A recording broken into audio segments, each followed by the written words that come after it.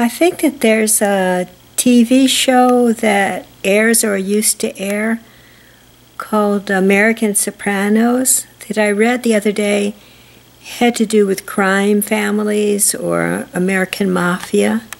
And so just off the cuff, I'd say that themes like that might mistakenly endear a crime family or the American mafia to the American public. And so then if push came to shove and there were a roundup, then the thought might be that public endearment might mitigate the social consequence, the legal consequence. So that's just one example. Then we have various shows apparently to do with assassination and like that. I think perhaps that show about the bondsman, the family that are bondsmen. Those kinds of shows tend to popularize serial killing, and serial killing is something that is done by the antisocial personality in the world today, many of whom escape recognition by being, super careful and very intelligent, very resourceful. Sometimes they say, possibly in positions of power, or other times just escaping public notice. And so stories that glamorize serial killing as, say, mercenary soldier, guerrilla warfare person, or assassin, or bondsman hunting down people and possibly killing their target. Those kinds of stories might lead the public to look more softly upon people who are captured who are actually performing these actions, you see. And in addition, I missed it, but I think there was it's either a singing group, what do I know, or a popular movie or TV show called Lords of Karma. And on the astral plane, I'm not sure what the show is about or like that, but on the astral plane, Lords of Karma is a term that has used in years past, a few years back, as a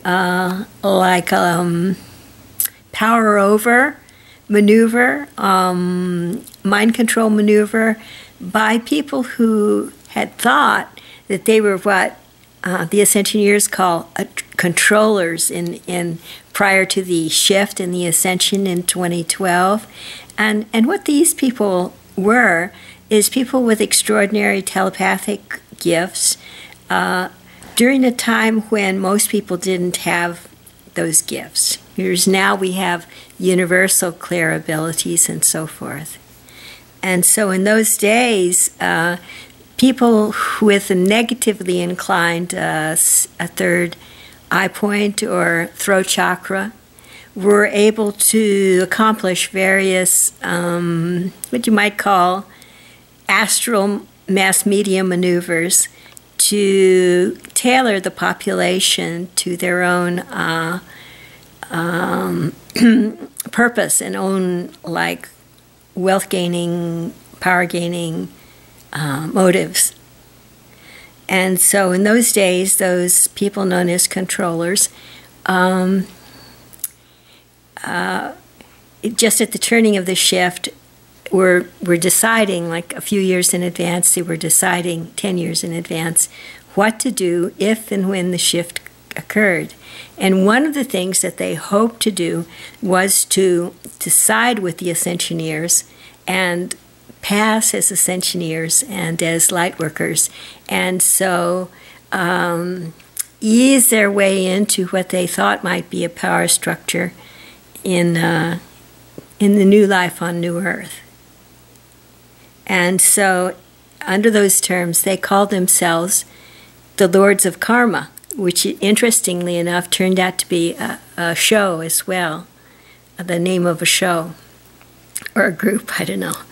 And so these Lords of Karma were influencing, for some years after the shift, the light workers and the ascensioneers on the telepathic plane with their considerable mind control abilities and ability to harm other people through black magic and so forth, which is now abated, now pretty much gone. And so they convinced a number of people through constant mental programming at night that they were in charge of the whole process, and that they of ascension, and that they had an in with the beings of light and the angelic realm and all that stuff, and that all the power of those regions had to flow through them to the other people all around, all over Earth, and that was the way that it had been devised by people in spaceships out there like that, which is not, as I understand it, not the way that it is. So that was another sideways maneuver to gain popular support and also to retain power for as long as possible. It's interesting, huh? So just, I think, in this context, we as humankind, as the tribe of the sun, as the hue, as they say, we need to just consult our own hearts, each individually. We need to have our own clear voice, the freedom to speak, whether we be man or woman. And we need to, from that perspective, to look at what's going on in the mass media and to decide what it is that we want to view.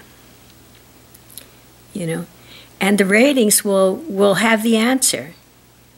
The ratings will have the answer for everyone, And that's true of other things that are on mass media right now that are less devastating for the human psyche. For instance, on the comedies, what the young people are picking up from a very early age is tearing down other people and snide remarks and being unkind, and with our thoughts limiting the possibility of attaining success and abundance and having good relationships for other people. This is considered humor. Being cruel to other people is considered humor. And for a person whose heart chakra is functioning appropriately, it's more like torture. It's like a disease. It's like a heart disease on the astral plane to hear these actually mass media inspired in-group digs and remarks and actually injuries that are inflicted on the astral body of other people because of conditioning of the distortion of light, sense of humor that's pretty much widespread on the mass media right now. I'll add one other thing, one other observation that I made just from looking at movie posters as I go down the street and reading about movies, and that has to do with a take on the ascension process that is very prevalent in the mass media on the movies at the theaters, and has to do with being actually paralyzed with fear about this process, and or very angry and berserk, going berserk over this process, or knowing that it's the end of the world and that anything goes, and that